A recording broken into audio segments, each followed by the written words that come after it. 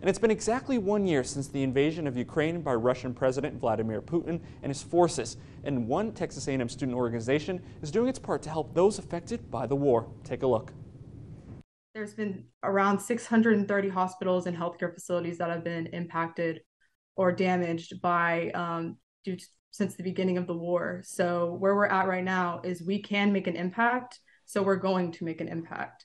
Founded in 2013, Texas A&M Build has been a prime example of the Aggie core value of selfless service. This past semester, TAMU Build converted 4 shipping containers into Texas Aggie medical clinics that are shipped to communities in need, including one to Ukraine in April. This project really says a lot about the commitment that the student body has for selfless service above everything. Volunteers are coming across all different corners of campus to come together for the sole purpose of constructing these medical clinics. Thanks to its volunteers and other supporters, Texas A&M Build has been able to transform shipping containers into medical clinics in about 10 weeks every fall. In total, the groups have now produced 41 medical clinics, which are in 20 different countries across 5 continents. It's been very inspirational to be around the students. They're fantastic, incredibly bright, driven, and function as a team, and do so not for self-seeking ambition, but to do good for others. One Aggie medical clinic is already in Ukraine,